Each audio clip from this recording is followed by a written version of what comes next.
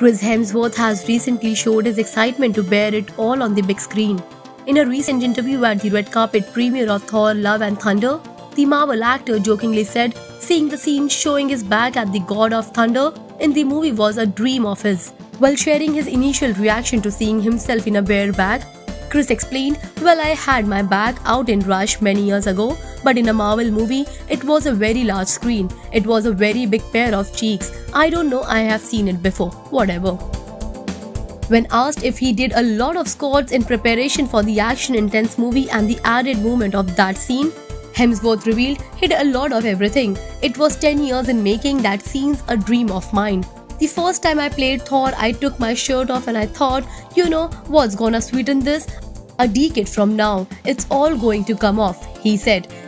Hemsworth revealed last week that he was a little disappointed in his previous performance playing the superhero in its sequel film, telling Vanity Fair that he didn't think I grew the character in any way. "I did think I showed an audience something unexpected and different." However, Thor inspired the actor and director Taika Waititi to take the film in a new direction. Previously, Hemsworth talked about the third installment and explained, "When Ragnarok came along, out of my own sort of frustration of what I have done, and this is not on any other director or anyone, this is my own performance, I really wanted to break the mold." Thor: Love and Thunders will hit theaters on July 7th.